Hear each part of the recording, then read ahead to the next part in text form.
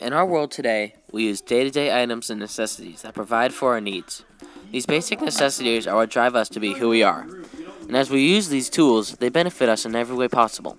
Today we look back to the early stages of the internet, when Google started to revolutionize the way we learn.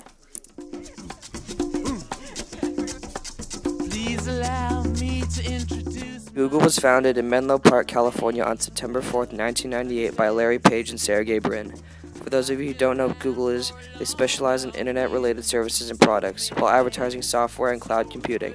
Looking back a few years earlier in 1995, Sergey Brin shows Larry around Stanford campus.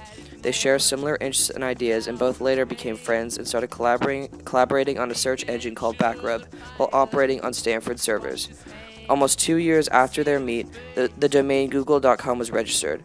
Through a few years of hard work on this project, in 1998, Google was founded and became a major success worldwide. In 2003, Google moved its offices to Mountain View, California, just about an hour and a half away. A year later, Google launched its own free web-based email service known as Gmail. This service was made to rival the free online services created by Yahoo and Microsoft. Currently, Google is used as a search engine, email platform, and includes many other helpful sources and features. When opening Google's search engine, you can enter anything and receive results such as maps, images, news, and more. There are other search engines surfacing around the internet such as Bing and Yahoo. Most people tend to use Google to search things rather than other related domains because of the quick, easy, and fast results you get. Google is especially helpful when one needs help with homework or needs to cite credible sources. Google has their own email service called Gmail. It has helped me tremendously on setting up my own email account. It's free, fast, and has great navigation.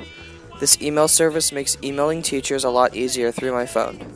Google also provides a free Google Documents, which I think is very helpful because I use it every assignment where using this source is necessary.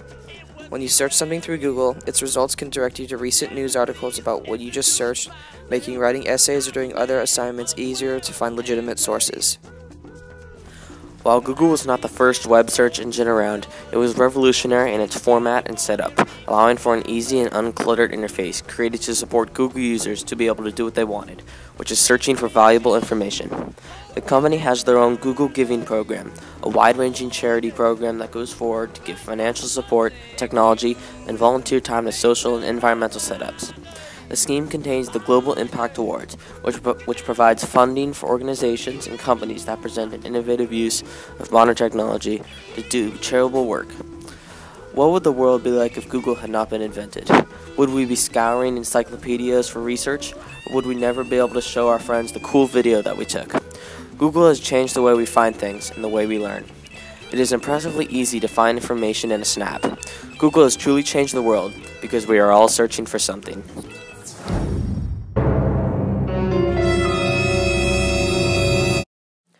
I'm here interviewing Tim about Google, and we were going to ask him some questions.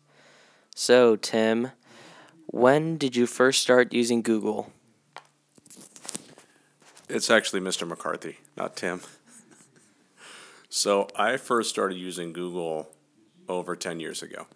I think it's been around longer than that, but I've used it for research around work. And I have to research a lot of things around science and clinical information and financial information. So I'd say it's probably 10 years ago when I started using it, at least. What are your favorite parts about Google? Favorite parts really are just the ease of utilizing that website. Back in the day, your teachers may be too young for this, but we used to have to do research with card catalogs and going through library stacks to do research. We had to use a product called microfiche. It was a system where you would copy periodicals and newspapers, articles, and print them off, where now you have it within seconds. Some of the information that would take sometimes a couple hours to attain. We have produced a short skit showing how one guy can learn to ride a bike just by using Google. So, Conor, you ready to go on a bike ride? Yeah, but there's one problem. I don't know how to ride a bike. I've got just the thing.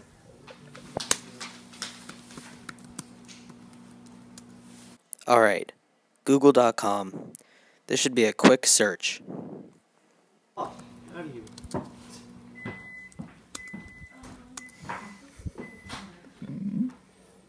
Remove the training wheels, remove the pedals, inflate the bike tires.